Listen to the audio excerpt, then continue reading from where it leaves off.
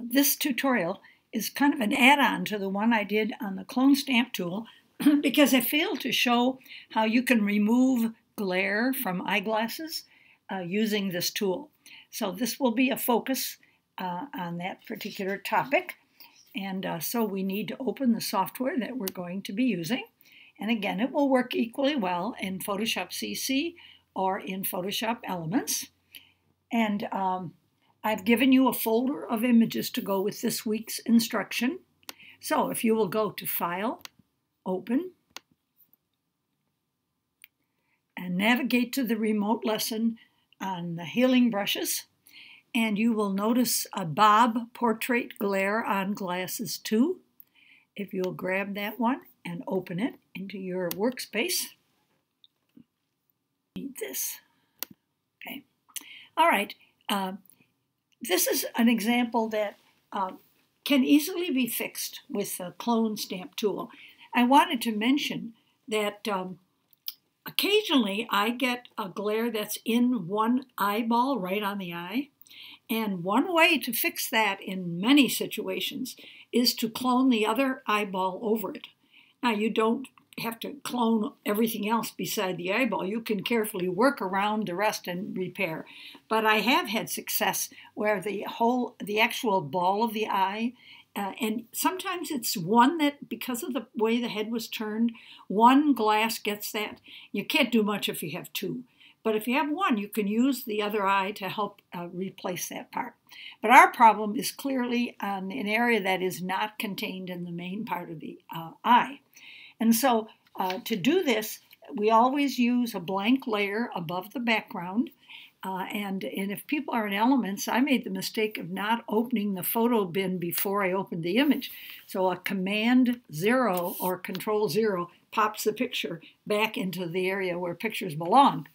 So I'm going to go up here and add that new layer and on top of the one. And I will go and pick up the clone stamp tool. By now you probably know where that's found. And I'm going to look and be sure I'm sampling all layers. And it's very important that we not have the aligned check, because I have a very limited space from which I can pick up pixels to put over that glare. And consequently, I want to keep picking them up from the same spot. I don't want it to follow me as I move. And of course, I want to zoom in. So I believe when I worked on this, it's got enough resolution that we can bring it up to 100% and then spread this out and move it till it's in the middle. And at that point, you will see detail better. So it really helps. If you've done my other one where we talked about getting rid of the shadow and wrinkles, I hadn't thought of it, but you'll notice below his eyes he has bags and there's a shadow created.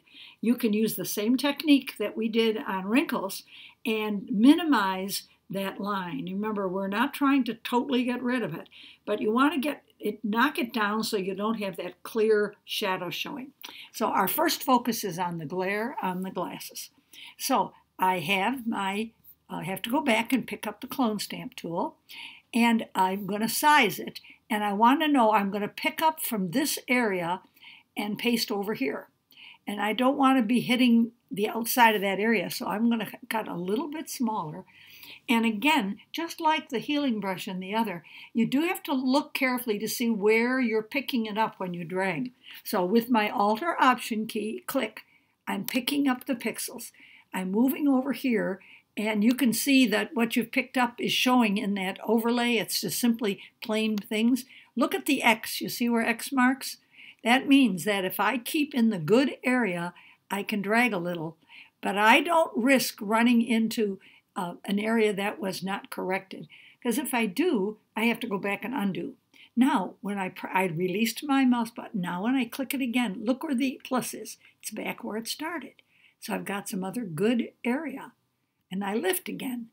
And I come up here along the top of that part. And now I'm going to worry about that remaining part later. That's a rim. And we'll repair the rim later. Right now, if I think that I'm going to be doing some opacity adjustment, then I would use a separate layer for the other eye. but this is not a correction that's going to undergo opacity adjustment. I don't want the glare back. So I can do both eyes on one layer. I come over here, I pick an area, and I realize that if I go to the right directly, this is what I'll be picking up. So if you go Option, click, come over here, do a little work, and then before you have trouble, lift, and it'll go back to where it started. And when I get up close to the rim, I'm going to make this smaller. I'm going to pick up the pixels, Alt or Option, click, and then I'm going to come up close to the rim and catch the rest of that part. Now while I'm here, whatever caused this dark area in his eye, I might as well get rid of it while I'm working. So I'm going to come over to this side and paste it over that particular area.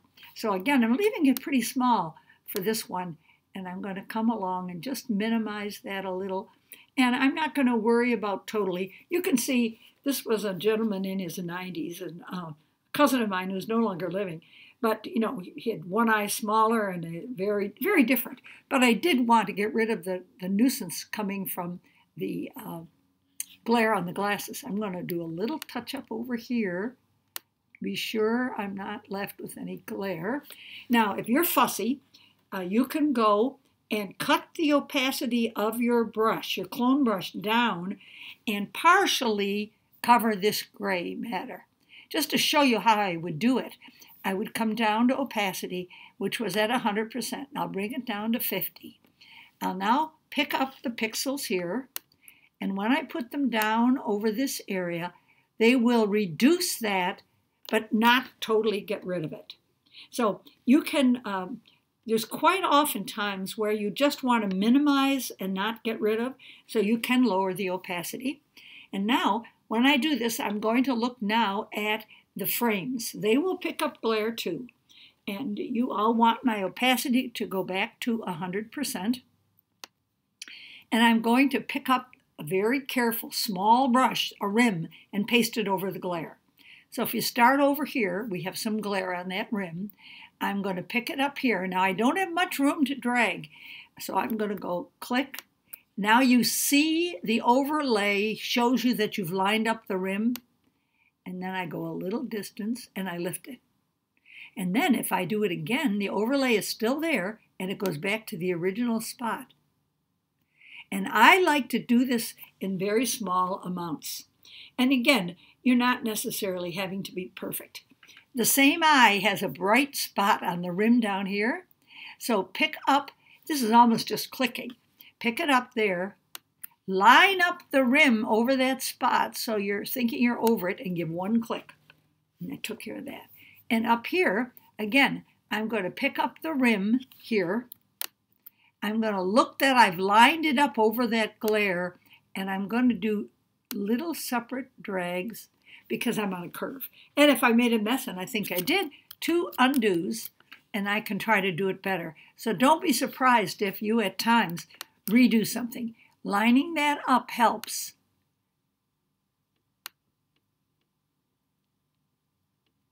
Okay, and I think there's a little brightness here on under the glasses. I'll come back and get rid of that part. That's neutral.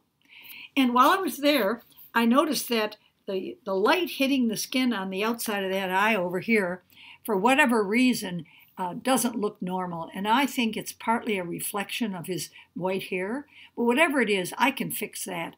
I'll come back up here, make my brush a little bigger, and I'm going to come along and come over here and do just a little bit. Do a little bit.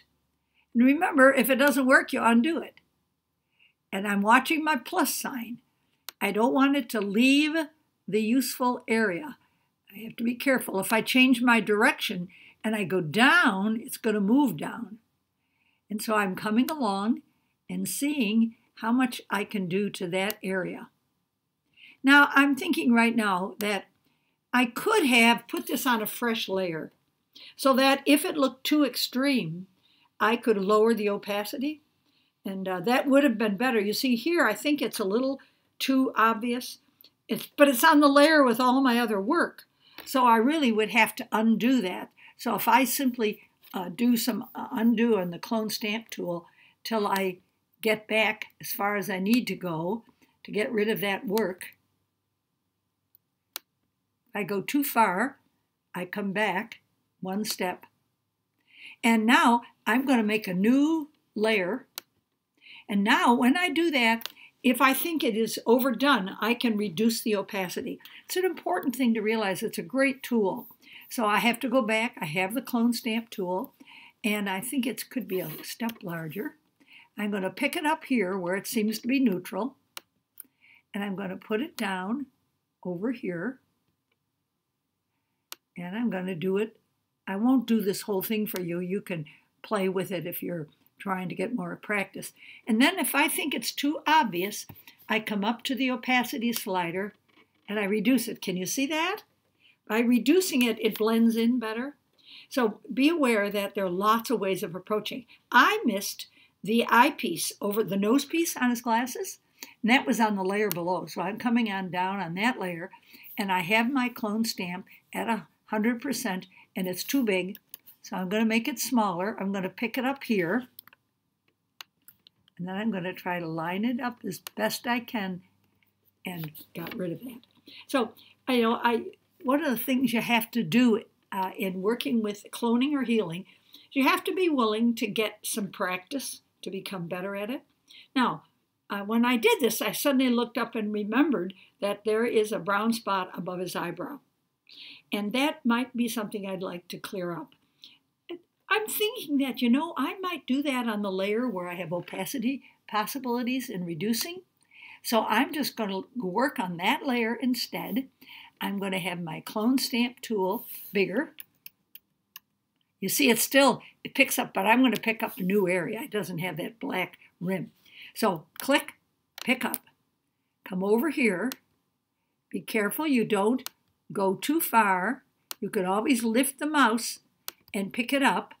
And at that point, I can leave it as is. It's already been reduced to 75% because that's what I did in the other. And that works fine for me. And while you're here, you'll find all kinds of other things. Once you know how to work with things, one of the things I would often do on this face is I would take a hue and saturation layer and lower the red. He has a little too much red on the nose and cheeks.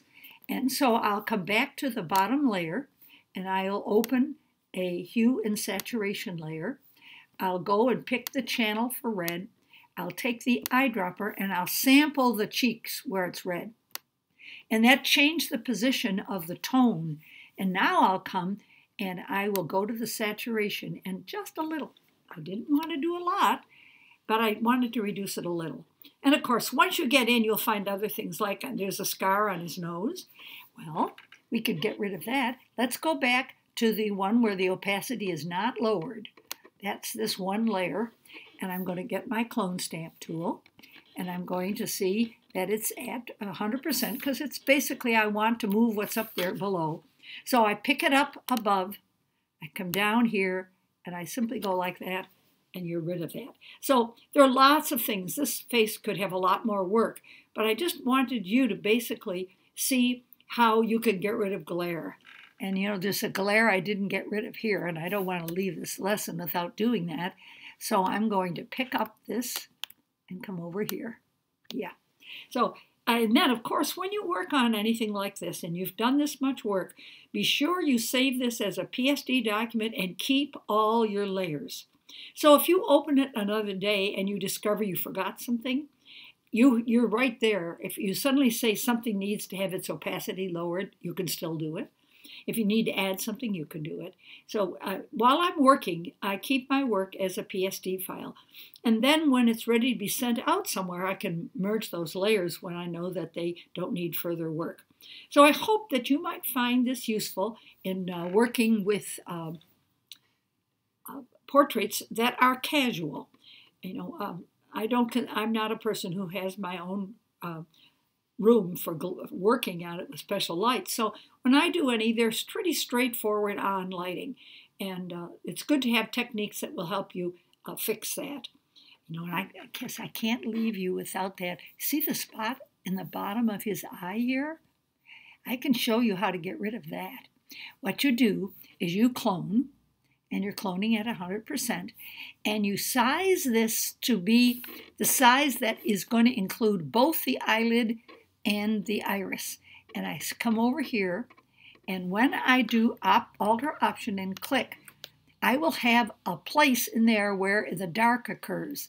And if I line that up and click, I've removed that one spot. So it's really worthwhile developing a little skill with this. You'll find it helps a lot on family pictures where, I'm not changing that whole person. I'm just easing it so it makes a more permanent and enjoyable image to keep.